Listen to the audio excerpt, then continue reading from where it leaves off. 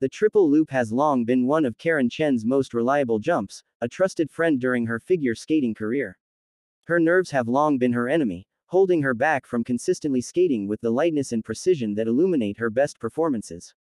Her enemy overpowered her friend on Sunday while she performed her short program in the Olympic team final at Capitol Indoor Stadium, leaving the Northern California native with another disappointing result in Olympic competition. Chen finished 11th in the women's singles event at the 2018 Pyeongchang Games, a result that led her to consider retiring from the sport before she decided she missed it too much to leave. She finished second at the U.S. Championships before the Beijing Games, but her performance on Sunday highlighted the weakness of the U.S. women against their fearless and remarkably skilled Russian counterparts. Chen fell on her triple loop and under-rotated her triple Lutz triple toe loop combination in her performance to Requiem for a Tower, Requiem for a Dream, losing valuable points in a close race for the team medals. Her subpar performance was ranked 5th. Her missteps, and a stellar effort by 15-year-old Kamila Valieva of the Russian Olympic Committee that included the fourth triple axel landed by a female skater in Olympic competition, combined to help drop the U.S. out of first place 2 days into the 3-day team competition. I'm definitely disappointed about the loop because I should have hit it. And I know I can hit it, and if I had a chance to go out there and do it again, I know I can hit it, Chen said. But I think I'm honestly just proud of the fight that I had in my performance. Also, now I know how the competition nerves is going to feel like. Now I know how the Olympic ice feels with competition nerves, I guess, so I can better prepare for my next event. Vincent Zhou, who was substituted into the men's free skate for Nathan Chen, likely so Nathan Chen can rest for the men's individual competition next week, also made several mistakes.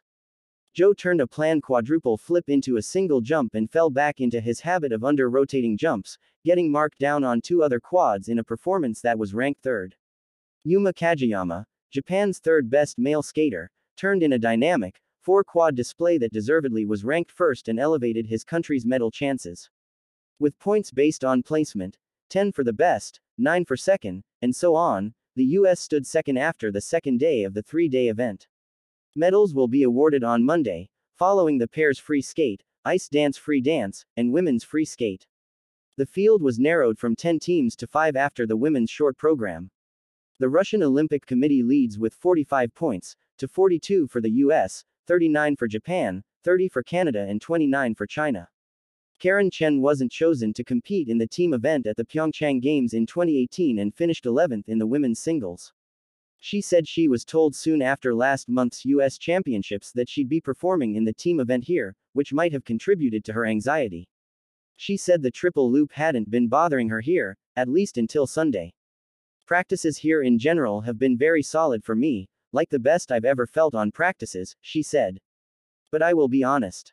This morning when I did my warm-up practice I just felt a little, tense. I think the idea of competing started to sink in. So I was just feeling a little tense, like my whole body and whatnot. But I'm really proud of just how I fought through that program and really attacked. Yes, I did fall, but I went for it. I didn't just chicken out of it, so I am definitely proud of that.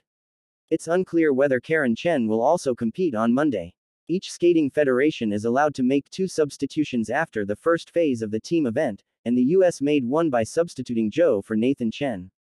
U.S. ice dance champions Madison Chalk and Evan Bates merit consideration to perform the free dance, after watching Madison Hubble and Evan Bates come up with an outstanding rhythm dance.